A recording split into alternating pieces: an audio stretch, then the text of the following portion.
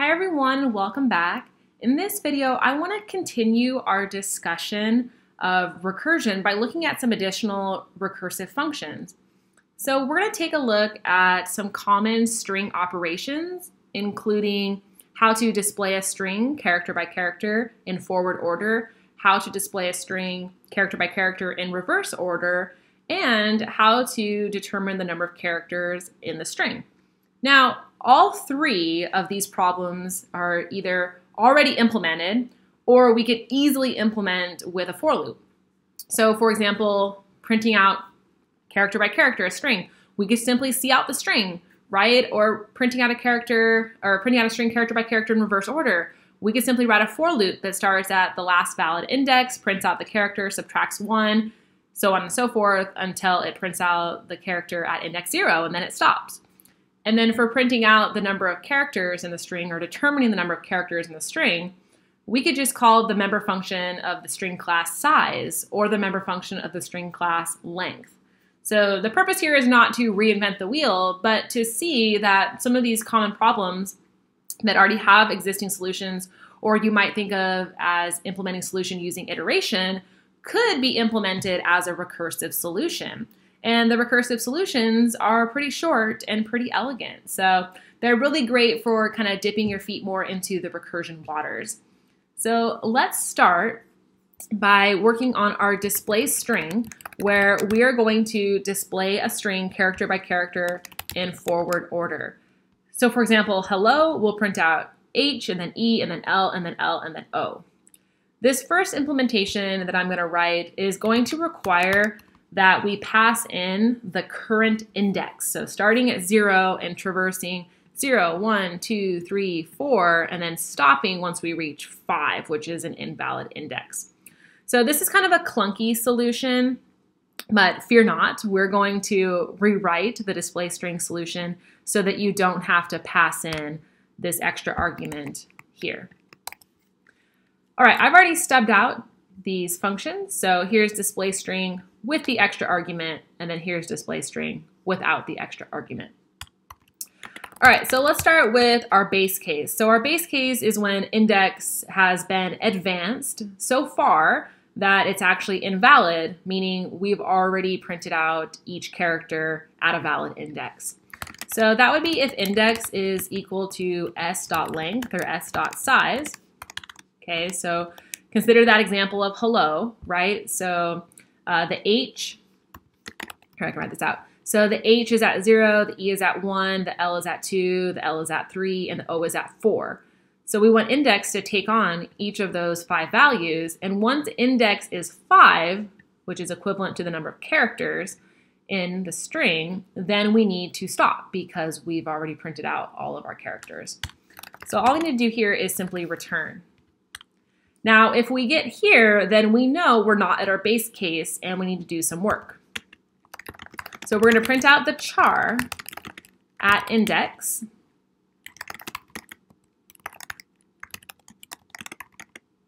I'm just going to simply put spaces in between here.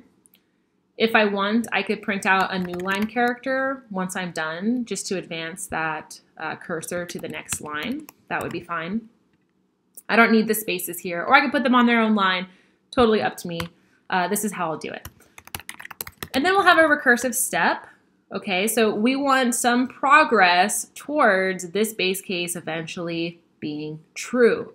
So what am I going to do? I'm going to call display string again, still passing an S, but this time I'm going to pass in index plus 1, right? Index is initially 0, right? Start at the first character. And now I'm going to add 1 so that the next call of display string, index is 1, will print out the character at 1. The next call, index is 2, will print out the character at 2, so on and so forth.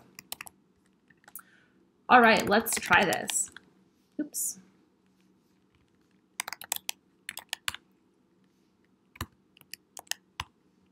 And there it is, H-E-L-L-O. Let's try it with a larger string just to make sure that it's working. Let's try recursion. All right, there we have it, recursion. So we're able to traverse character by character through a string and we'll print out each character as we go. All right, I want to solve this problem again, but I want to solve it so that we don't have to pass in this index. It's not such a big deal with our recursive step because this recursive step is kind of internal, but for externally facing calls, originating calls, it's really clunky to require the programmer, whoever calls this function, to pass in 0, because it's always going to be 0, right? We're always going to start at 0. So I want to clean this up so that these calls can be cleaner.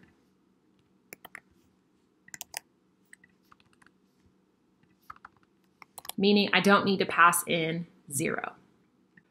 All right, so how are we going to do this? Well, we can't have the same base case because we don't actually have index anymore.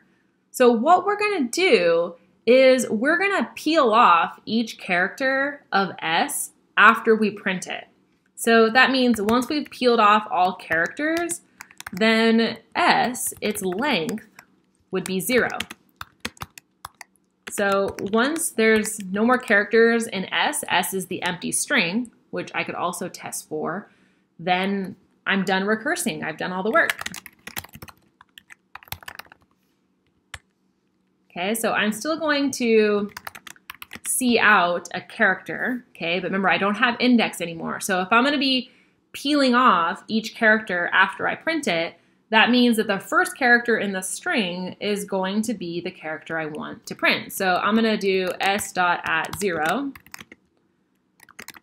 Okay, so my string is always going to have the first character be the character I want to print out. So for example, it's going to be hello, then it's going to be LO, and then it's going to be LLO, and then it's going to be LO, and then it's going to be just O, and then it's going to be the empty string. So how am I going to do this? How am I going to print out the H and then peel off the H to pass into display string so that the next call has LO, and eventually we get down to an empty string? Well, what I'm going to do is take advantage of a member function of the string class called substr. So I'm going to have my recursive step, so display string, and I'm not just going to pass in S, I'm going to pass in S once I've called substr on it, which will return a copy of the string, which is a substring starting at the first index, first value I put here, which will be 1, right? If I just print out 0, which is H, then I want a substring of S starting at 1, which is E, and then number of characters starting at 1, which is simply going to be s.length minus 1, because I'm peeling off one character. All right, so now in main, I'm going to call display string. I don't need to pass in the index anymore because I'm going to simply, as my recursive step, pass in a string that is 1 smaller each time. I'm going to peel off that first character that I just printed out, and eventually I will pass in an empty string, and that is when I will stop. And there we go. Now we have 2 solutions to display string, and one of them only requires 1 argument, the string itself. So it is more elegant of a solution. All right, this kind of substringing approach, which is after I process a character, I'm going to kind of throw it away, is going to be the approach that I'm going to use for the rest of our functions. All right, next we're going to move on and write our display string reverse, which is going to print out each character in the string, but in reverse order. So I'm actually going to be able to take advantage of this function body of display string that I already wrote. So I'm going to simply copy and then paste this body because I only have to make a few minor adjustments. So first off, we're going to be calling display string reverse, right? This is going to be our recursive step inside of display string reverse, is to call display string reverse. Next, this cout with the endl here is going to give us kind of some undesired behavior. So I'm going to get rid of it. And then lastly, I need to print out the characters in reverse order. So that means that I'm going to print out each character in the string on my way back up the call stack as I'm returning and popping off the call stack. let me show you how this works. Instead of printing character by character as we go down, we're going to print character by character as we go up. So let's start with our base case. So our base case is when S is the empty string, we return. Okay, so that brings us back to the call where S is the character O. Okay, so we're going to return to this line, which means the next line of execution is 123. We're going to print out the character at index position 0, which is O. So we're going to print out O as our first character, which is the last one. Then we're going to return to the previous recursive call, in which the string is LO. We'll print out the L, which is at index position 0. Then we're going to return, pop this call off the call stack, and return to the previous call where S is LLO. We'll print out the L.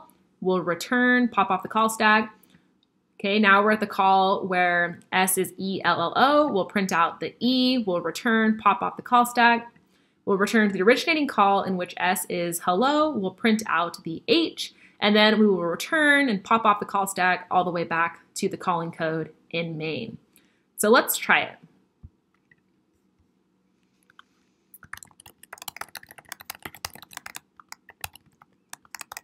Okay, I'm gonna have to put an endl in here so that our hello in reverse and our recursion in reverse don't run next to each other, run all in together.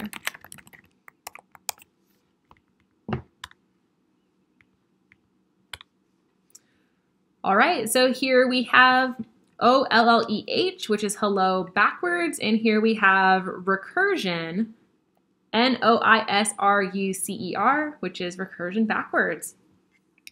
So all we had to do in order to determine if we were printing out our string in forward order or reverse order is really change the order at which we were doing our recursive step and then doing our work, which is printing out each character. All right, moving on to our last one, we want to count the characters in the string. I'm going to simply copy our last solution and then just update it. All right, so our base case is if s.length is 0, in which case the string is empty. So the number of characters in an empty string, that is a problem with an obvious solution. We're going to return 0. We don't need to print out any characters anymore. We're going to call count characters and return 1 for the current character we're processing, plus however many characters are in the substring when we peel off the first character. That's it. That's our count characters. Okay, so we're going to add 1 for the current character, and then we're going to add however many characters there are in the substring with that 1 character gone until we've removed all characters. The number of characters in an empty string is 0. That is our obvious base case that's very easy to directly solve. All right, let's head over to main and let's print out the number of characters in, let's do hello and recursion again.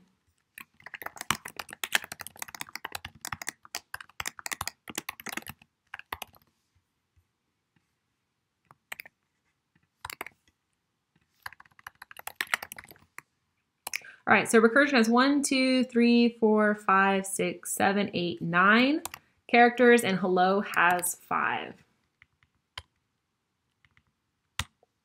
All right, so there we see 5 and 9. So our count characters is working.